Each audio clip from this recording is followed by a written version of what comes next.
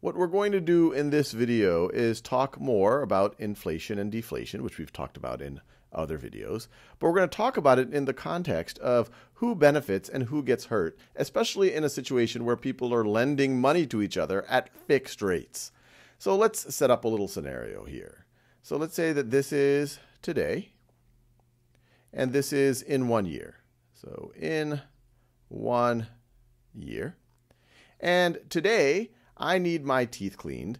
It's an emergency, but I don't have money to clean my teeth. It costs $100.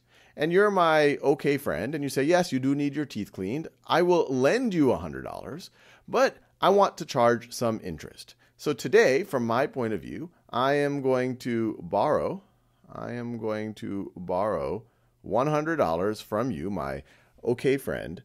And in a year, I have to pay back, you're going to charge me 10% interest. So I'm going to have to pay back $110. Now let's think about some different scenarios on inflation. So let's imagine a world where there's no inflation. So let's say today is my base period where the CPI is 100. And let's imagine that the actual basket of goods in our country is actually $100. It'll help us visualize things a little bit more. And let's say we have no inflation. So in 1 year, the CPI, that basket of goods, is still $100.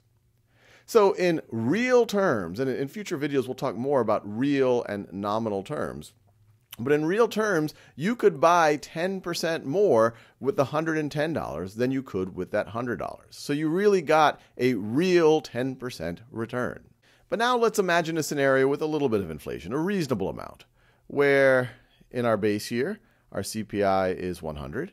And then in a year, maybe we've had 2% inflation. So now our consumer price index is 102.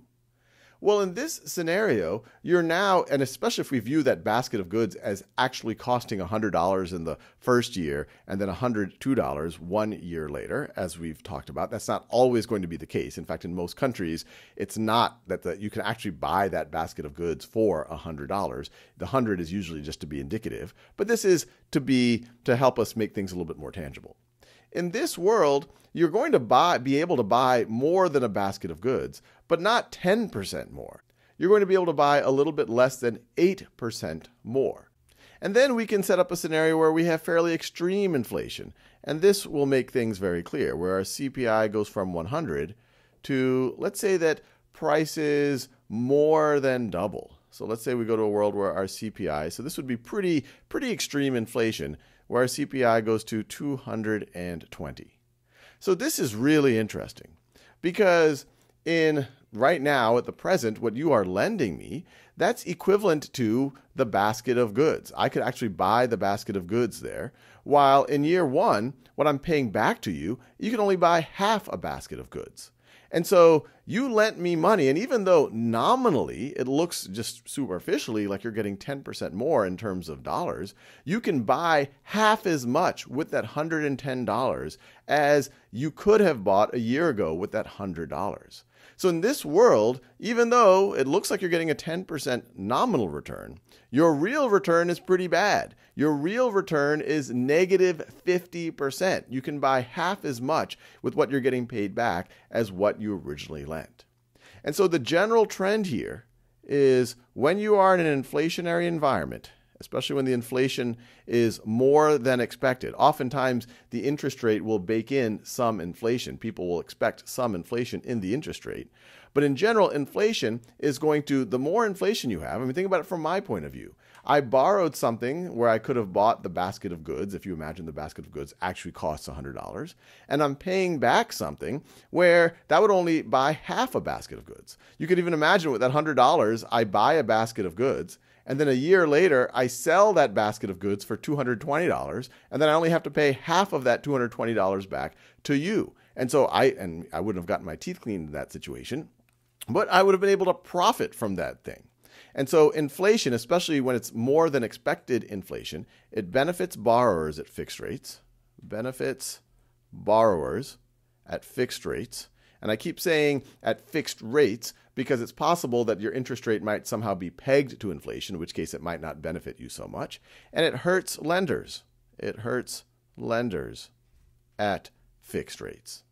Now, as you can imagine, deflation is going to be the opposite. And to make this very clear, I'll make a very extreme deflationary scenario. Imagine we go from a CPI of 100 to a CPI of 55. And if we literally view that same basket of goods that would have cost $100 only costs $55 now, think about it. I am borrowing equivalent of a basket of goods, and then I'm paying back to you 2 baskets of goods. $110 would buy 2 baskets of goods in a year.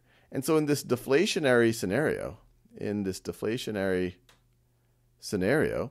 you are actually getting, even though nominally it looks like you're getting a 10% return, the lender is getting a 10% return, the real return, they're getting a 100% return. They're able to buy twice as much with what they get back than what they lent. And so this deflation hurts borrowers at fixed rates, and it helps lenders at fixed rates.